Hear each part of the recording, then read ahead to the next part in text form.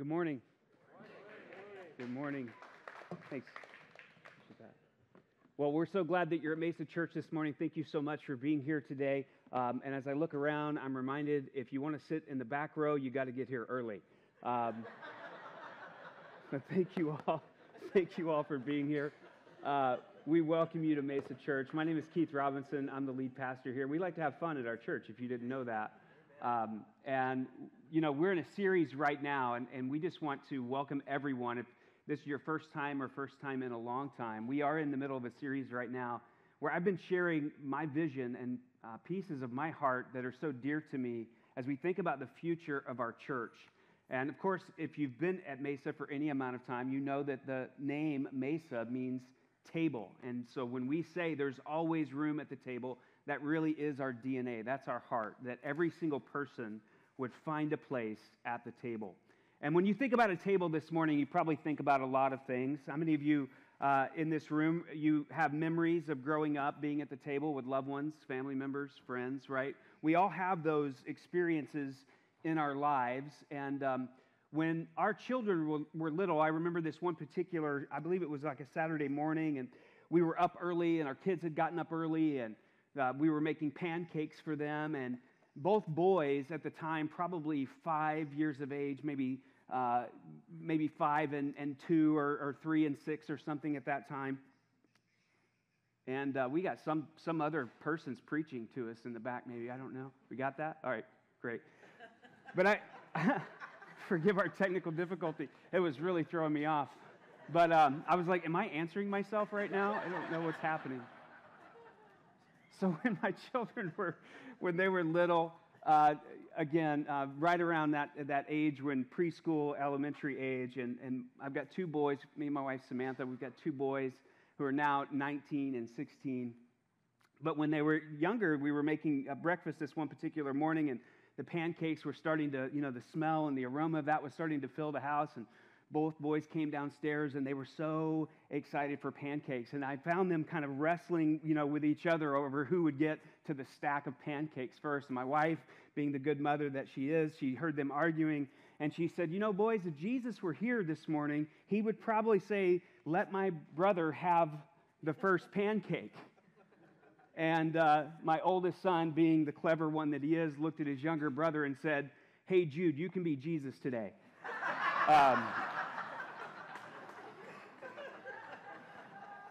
Our scripture this morning is in Luke chapter 24. If you have your Bibles, you can turn there with me. Luke chapter 24. We're going to come to a story today that's a familiar passage of scripture. If you've been in church for any amount of time, you may have heard this story. And as I was preparing this message, there's so much content that's here. And if you have your app this morning, the Mesa app, you can follow along. There's a lot of notes there. I hope we'll be able to get to them all. As well as the Bible verses. But we're going to start in Luke chapter 24 as we continue the series called The Table. And I'm going to read the entirety of this story. So it's more verses than I would normally read in one setting, but there's so much happening here that I just felt that it was important to read the entirety of this story. So I hope you'll follow along starting in verse 13 of Luke 24. It says, now that same day, now this is the day of the resurrection of Jesus. So this is the event that's happening. On that same day, 2 of them, that's Jesus' followers, disciples, so that's what's happening. So 2 of Jesus' disciples on the day of the resurrection were going to a village called Emmaus, about 7 miles from Jerusalem. They were talking with each other about everything that had happened. And as they talked and discussed these things with one another, Jesus himself came up and walked along with them. If you're underlining anything in your Bible, you might underline that Jesus himself walked along with them. And it says in verse 16, but they were kept from recognizing him. Interesting. Verse 17, and Jesus asked them, what are you discussing together as you walk along? And they stood still, their faces downcast. One of them, named Cleopas, asked him, are you only a visitor to Jerusalem and do not know the things that have happened there in these days? What things? Jesus asked. About Jesus of Nazareth, they replied. He was a prophet, powerful in word and deed before God and all the people. Now, again, they're talking to this man who they do not know is Jesus. And they're telling Jesus about himself. So get the irony of what's happening here. He was a prophet, powerful in word and deed before God and all the people. Verse 20, the chief priests and the rulers handed him over to be sentenced to death, and they crucified him. But we had hoped that he was the one who was going to redeem Israel. And what is more, it is the third day since all of this took place. In addition, some of our women amazed us. They went to the tomb early this morning, but didn't find his body. They came and told us everything that they had seen, or rather told us that they had seen a vision of angels who said he was alive.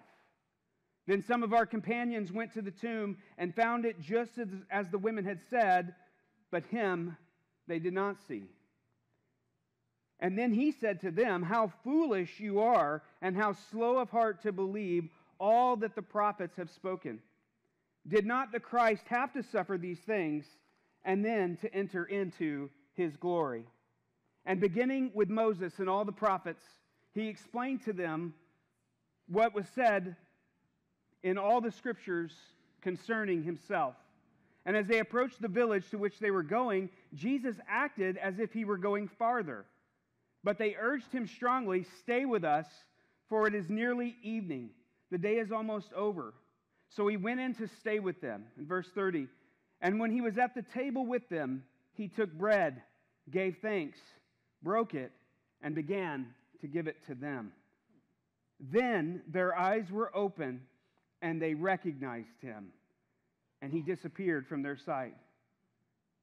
They asked each other, were not our hearts burning within us while he talked with us on the road and opened the scriptures to us? They got up and returned to Jerusalem at once.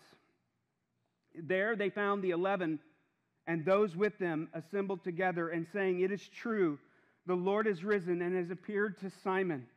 Then the two told what had happened along the way and how Jesus was recognized by them when he broke the bread. This morning I want to talk to us about the power of revelation. The power of revelation. Over the last couple of weeks we've been in this series, and during the first week we talked about the power of an invitation. We've all been invited somewhere and realized the significance of what happens when we receive an invitation. And last week we talked about the power of participation, what it means to engage in the table, in conversation. And this week we're going to talk about the power of revelation from our scripture today in Luke chapter 24. Now, I want us to all, in this moment, if you would, I'm going to invite everyone in the room to stand as we pray this morning over hearing God's word. Please stand with me. And as you're standing, I just want to take a moment, and I want us to also include in our prayer a prayer for someone in our congregation, Sandy Morgan, right there. Sandy is, and her husband Gene, who is a dear brother in the Lord, and just a wonderful couple that God has blessed Mesa Church with their presence here. But Sandy will be traveling to Ghana to meet with the Executive Council of the World Fellowship Assemblies of God, which reaches 151 countries and has around 69 million members worldwide. We're part of that fellowship. And Sandy serves as the co-chair of the Commission on Human Trafficking.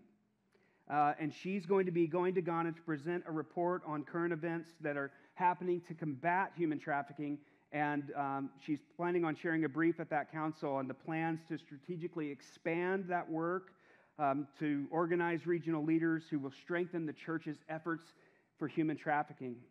In Philippians 1, 9 through 11, Paul tells us that if you want your love to abound, we need knowledge and insight, and ultimately we will bring glory to God. And her prayer request is that we can all equip churches in these 151 countries around the globe that are combating human trafficking. So because these are two precious people who are part of our table here at Mesa, and Sandy is going out, as we pray over hearing God's word today, I want those that are around Sandy, if you would, just put your arms around her, put your hands on her shoulder. If you want to extend your hand that way, we want to pray over Sandy as well. Father God, thank you so much for today, and thank you for your word. We ask that you would speak to our hearts and transform our lives. We also ask you, Lord, for our sister Sandy, that you would go with her, go before her, Lord, as she presents at this event, Lord, that you would be with her. Give her traveling mercies. Watch over her and protect her. Give her favor. And Lord, anoint her as she shares your truth. I pray that there would be great wisdom that is shared, and through that effort and initiative that many people would be saved and set free from human trafficking. Lord, we pray your blessing upon her, and bless Gene as he stays here and holds down the fort. Lord, just watch over and protect him, and God, bring them back together at the appointed time. We thank you again for her work. Go with her and go before her. We commit her to you in Jesus' name. Amen and amen. You may be seated this morning. So here's what's happening in Luke chapter 24. Jesus meets two of his own disciples on the road to Emmaus. This event is happening on the very day of the resurrection. And like all observant Jews of the day, these two disciples, they had made their pilgrimage to the city of Jerusalem for the Passover. So there would have been a lot of activity happening at the time. And of course, these disciples are not only there for Passover, they're there to be with Jesus. They have most likely shared in his very last meal. As you'll notice up here, we have a table that's set, that's symbolic this morning. Don't worry, we're not all going to drink from those two cups. But it's symbolic this morning of the Lord's Supper, which was really, in that day, was the Passover. It was a meal that Jewish people, still to this day, they share with one another. And in those days, it would have been shared by many people who were coming from all over the Middle East. All of the faithful, observant Jews would have come to Jerusalem for Passover. And these disciples now have left Jerusalem. They are on their way back to their home. It's after the events of Christ's trial, of his crucifixion, and what they don't realize, the event of his resurrection has also taken place, but they don't know that yet. They don't know that Jesus himself is alive. In fact, all of their hopes, all of their dreams were set on this rabbi becoming the Messiah. In those days, when we hear the word disciple or follower of Jesus, understand that in those days that there were individuals who were rabbis. They were teachers that other individuals would follow. And most rabbis had a school or a following of people. And so you would quote your rabbi. You would talk about your rabbi's interpretation of Torah and the understanding of Scripture. So these disciples of this Jesus, they saw him as a rabbi, but they saw him as more than just a teacher. They saw him as the one who was promised to come. And now their hopes and their dreams that had been set on this rabbi of theirs becoming the king, now it seems like all hope was lost. And their understanding of the Old Testament, the Messiah that was to be promised, was to be a liberator. Not someone who would die, but someone who would be triumphant over all the powers that be. And in fact, in the Old Testament, there's this pattern of God's people always wanting a king. In fact, we're told at one point that desire for a king was a sinful desire. They wanted someone to rule over them. They wanted someone to be their leader. But interestingly enough, here we find thousands of years later that the same want, the same desire, it's sort of embedded into human nature, that we want someone to liberate us. We want someone to free us from oppression, from tyranny. And we think about our own world today and all of the craziness that is the United States and the politics that are happening right now. And my message is not to preach on that this morning, but I think it's very interesting that humans have a bent of putting their hope in human people. We have this bent, this proclivity, if you will, to want someone to rule over us. We want someone to establish righteousness and to make things better. So that desire is innate. Nothing's changed, by the way. The wrapping looks a lot different in today's culture, in today's day and age, but it's the same human behavior that happened thousands of years before our story today and happened thousands of years before our current time. It's the same thing playing out over and over. And these individuals, these two disciples, they had witnessed Jesus die on the cross, and now they're returning home on the road to Emmaus, which is about 7 miles from Jerusalem, and they wonder, how could I have missed it? How did things turn out like this?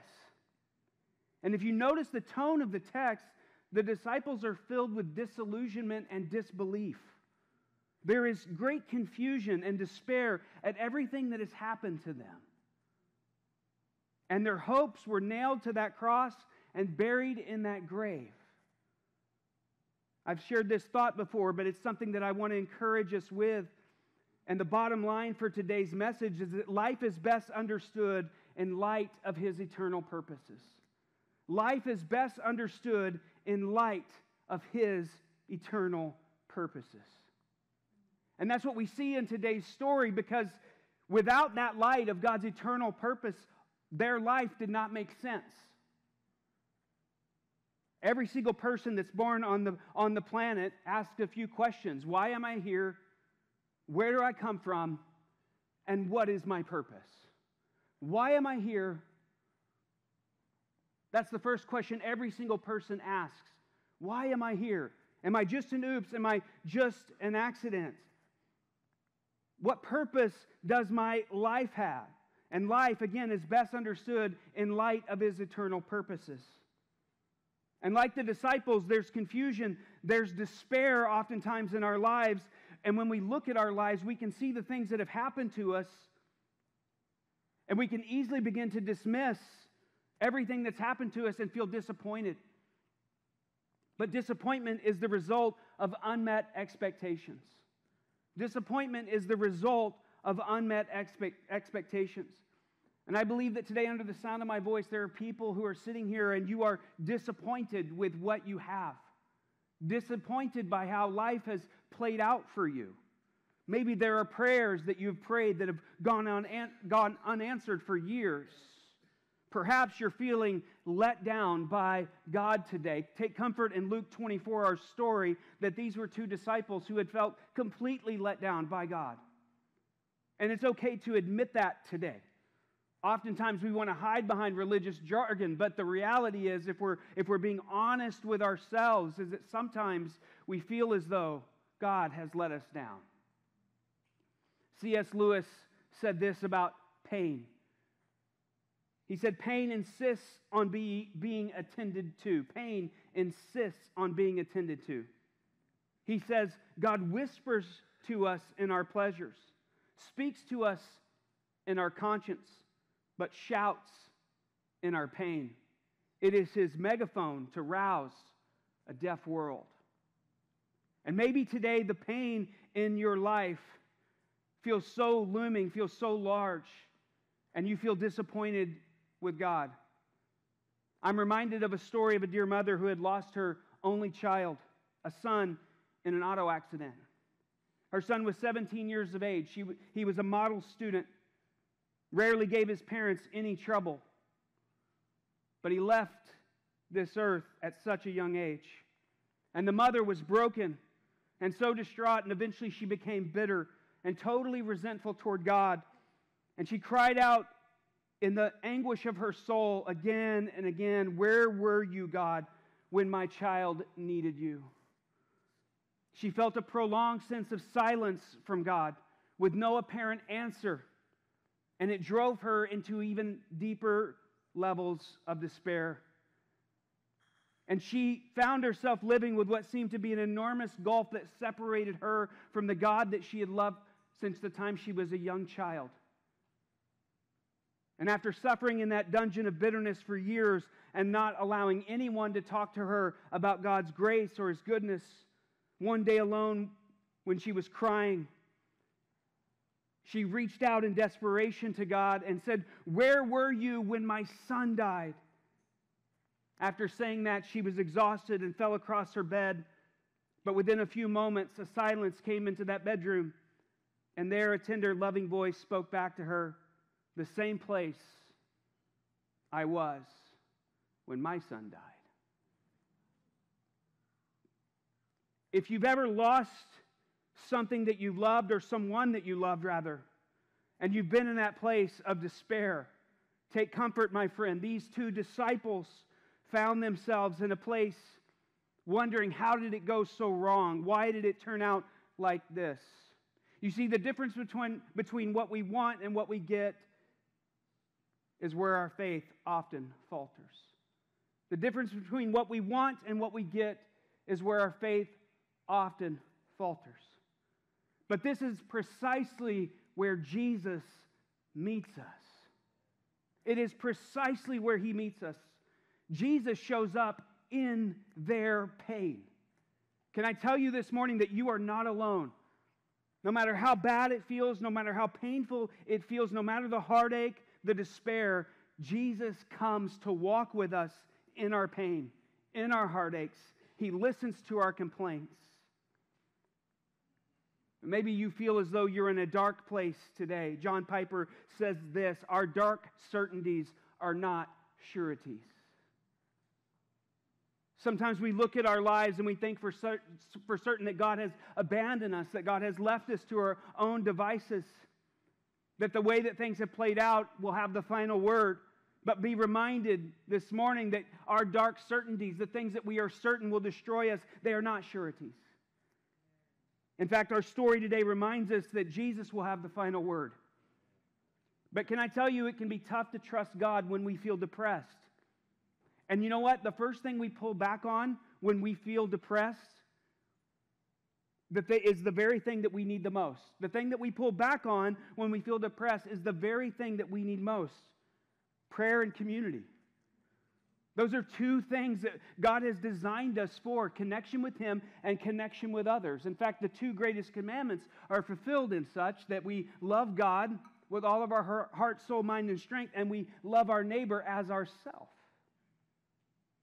Those two things cannot be fulfilled without prayer and community, but when we feel depressed, those are the very things that we pull back away from. And the reason that this message on the table is so important is because, yes, it is an invitation to participate in prayer and community, and when you do, something powerful happens in your life called revelation. Revelation could just be simply said as the aha moment. It's the moment that the light bulb goes on, and all the lights come on, and you start to see clearly what it is that God is doing. But today in our struggle, when we are disappointed, it can be hard to find the energy to participate.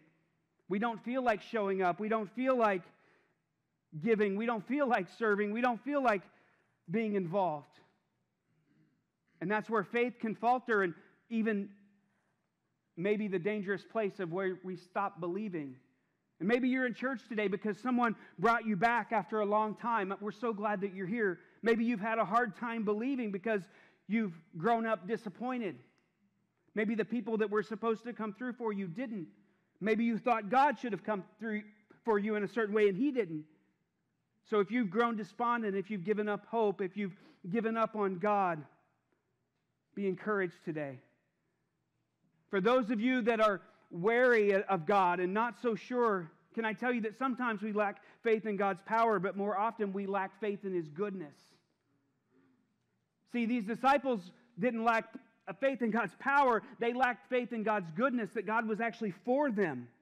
In verse 16 it says about these disciples, they were kept from recognizing Him. Oh, my friends, if I could just encourage you this morning, if I could give you anything, it would be the gift of perspective.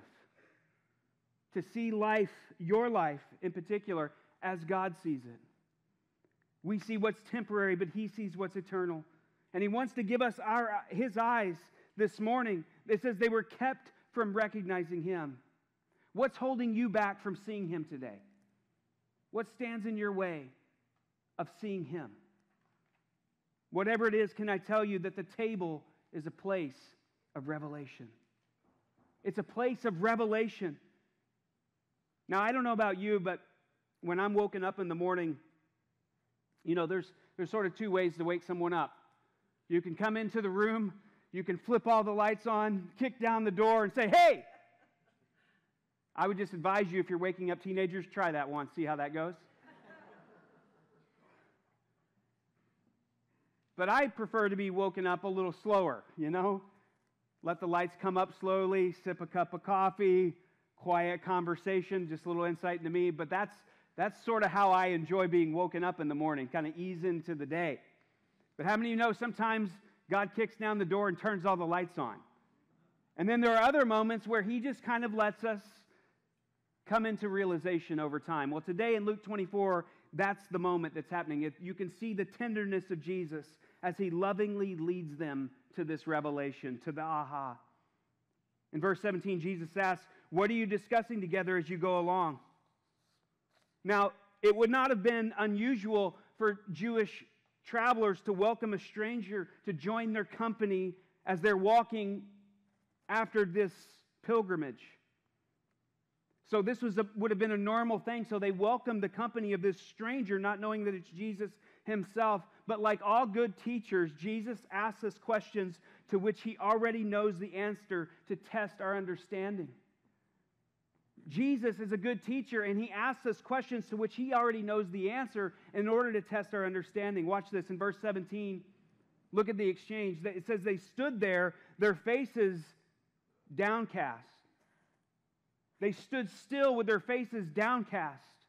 And one of them, named Cleopas, asked him, "Are you the only one visiting Jerusalem who does not know the things that have happened here in these days?" Do you get the contrast of what they're talking about? Talking to the one that they're talking about. And they can't see him. And they accuse Jesus of being a noob. It's short for newbie. Okay. Are you a newbie to Jerusalem that you don't understand what's happening? And sometimes we want to make this accusation to God. God, do you not look down and see my suffering? Do you not see my finances? Do you not see my marriage? Do you not see my children? God, do you not see my situation today? Are you a noob? What is happening? Why do you act as though you don't understand what's going on? And I love Jesus. He says, "What things?" Your complaint is safe with Jesus. It's safe with Jesus. Whatever it is, you can pour it out to God. That's why the table has to be a safe place for conversation, my friend. It has to be a safe place where you bring your doubts, you bring your objections, you bring your complaints. It's okay. Jesus has big enough shoulders to bear them all. You see, the best teachers don't just tell you the answers, they show you how to find them. Jesus is the good teacher. He doesn't just tell them the answer. He says, "What things?" He shows them how to find him. And then in verse 19 through 24, they begin to recount to Jesus all the events that have happened. There's a gap, though, between what they've experienced and understanding what God is doing. And you and I, we live in that gap. We live in the gap between what God has done and what he's promised and what we've experienced. And so it's in that place that revelation occurs. In verse 25, Jesus says to them, "How foolish you are, and how slow to believe all the things that the prophets have spoken. Did not the Messiah have to suffer these things and then enter his glory?" And beginning with Moses and all the prophets, he explained to them what was said in all the scriptures concerning himself. Can I tell you this morning that Scripture is God's gift to help us understand everything from his perspective? Scripture is God's gift to help us understand everything from his perspective. And this is why, my friend, that our lives have to be built on the foundation of his word. Because if it's built on anything else, it is all shifting sand. Because the pain and the temporary things that we walk through in this life will feel daunting and feel so real that there's no other side. There's nothing else left except this which I'm experiencing. But my friend, in the same way that Jesus began with Moses and then the prophets, he began to reveal himself through Scripture. This is a beautiful picture of what God wants to do in our lives, because Scripture is God's gift to help us understand everything from his perspective. And because life is best understood in light of his eternal purposes, he showed them the truth. And here was the truth. The first truth is that suffering was the necessary prelude to the Messiah's victory. Suffering was the necessary prelude to the Messiah's victory. And along with that, Jesus' suffering allowed him to become our Savior.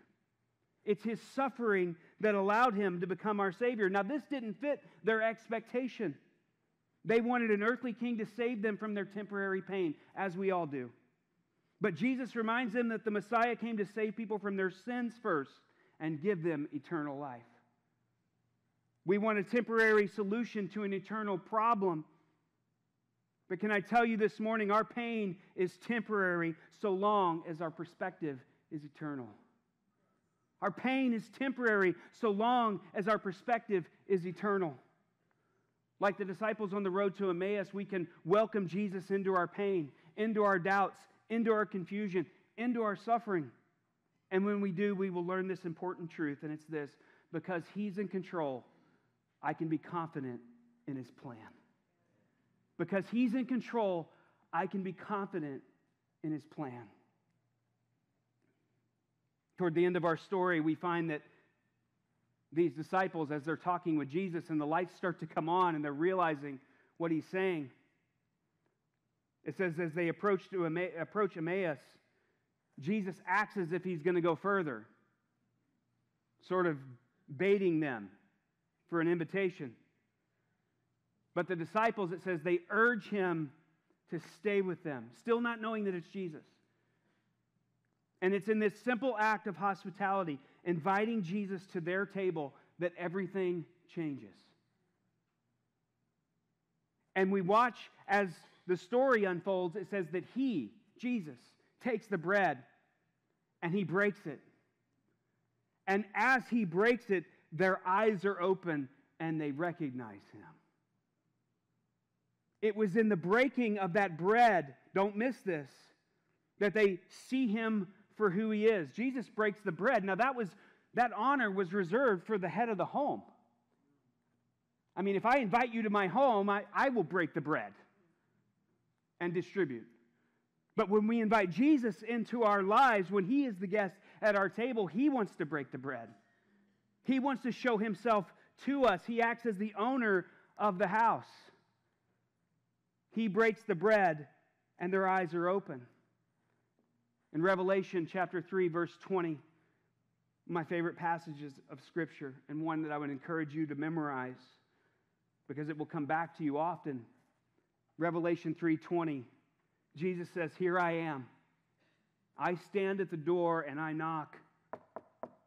If anyone hears my voice and opens the door, I will come in and eat with that person and they with me." Jesus is standing at the door of your heart today and He is knocking. And by the way, this is a message for believers because it's often our disillusionment and disappointment where our faith falters. And so He comes to us in our times of despair and our times of disillusionment, and He knocks on that door and He wants us to let Him in. Don't keep the Lord waiting any longer, my friend. He is knocking today. Open the door and let Him in already. He says, and if anyone opens that door, I will come in and eat with that person and they with me. I love the reflection of the disciples on the heels of this encounter. They go back and they tell everyone, did our hearts not burn within us as He spoke with us and revealed the Scriptures to us? Can I tell you today that the greater the revelation, the greater the transformation. The greater the revelation, the greater the transformation. Life is best lived in light of eternity. It is best understood in light of eternity. The revelation that He wants to give to your heart and to your life is that everything you've been through has not caught Him off guard. He knows every aspect of our lives. It says He knows the number of hairs on our head, which seems like a greater feat for some of us than others, but it's true this morning that God knows our days. He knows everything we've walked through. And He invites us to the table, to His table.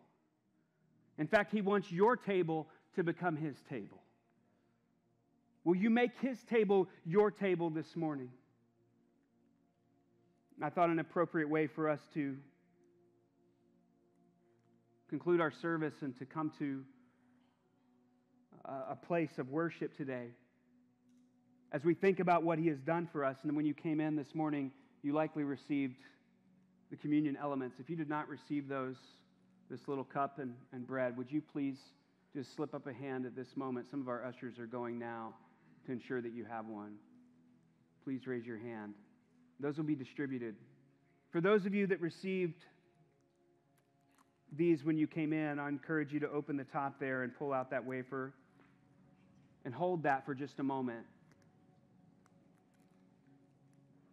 What revelation do you need this morning of His love, of His care for you, of His kindness toward you? As you hold that wafer in your hand this morning, it's an opportunity for you to reflect on the suffering that He chose to demonstrate His love to you. Suffering was necessary. Why? Because the Bible says that He was tempted in every way that we are. He went through all of our suffering, and it says that we have a high priest now who is touched with the feelings of our infirmities.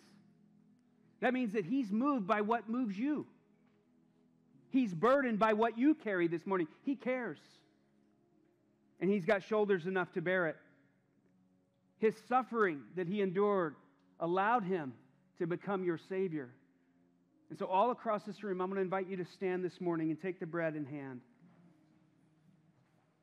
And right now, if there is pain in your life or separation from God, maybe you've allowed yourself to wander. We're all going to pray in just a moment, but as we do, maybe this is a moment of surrender to you or for you, where you surrender all to Jesus again. He's in control, so you can be confident in His plan. So with heads bowed, eyes closed right now all across this room,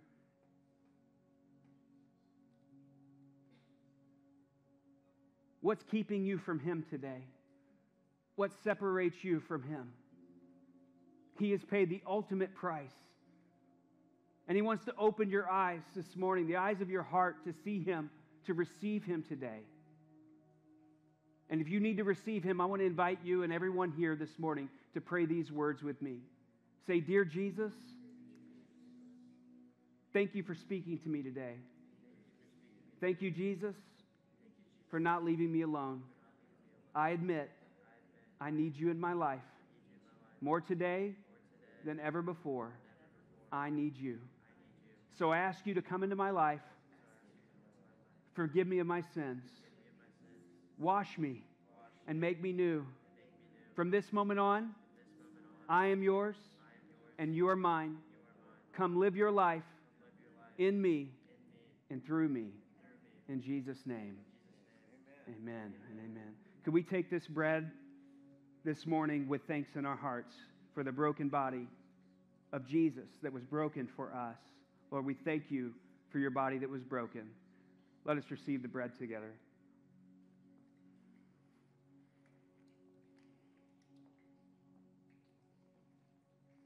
And now as you take the cup in your hand,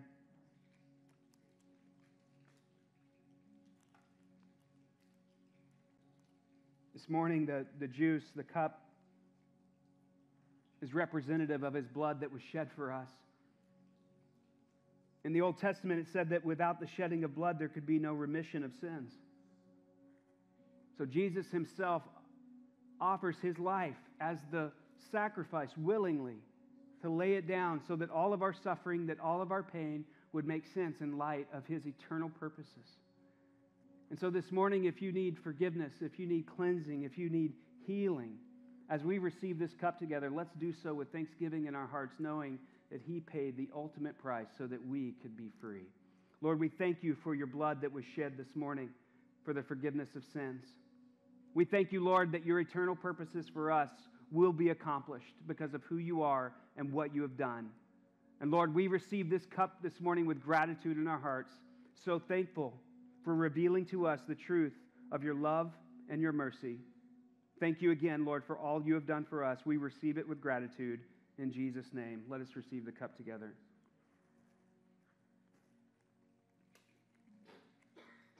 Now, in this room this morning, there is one appropriate response to this, and that is to worship. Like the disciples who that morning, or that evening rather, when they had that meal with Jesus, their eyes were open, their hearts burned within them. This morning, God wants to set our hearts on fire for Him, for His presence, for His love. And the way that we respond to Him is indicative of the deep work that He's done within us. The greater the revelation, the greater the transformation. So this morning we say, God, thank you for what you've done. Thank you for revealing yourself to us, for not leaving us alone. We have hope because of what you have done. And our response this morning is worship. So Lord, this morning, come into this place, receive our praise, receive our worship as we offer it to you. Thank you, Jesus, for saving me. We love you, God, and we worship you today. Let's worship together in this place.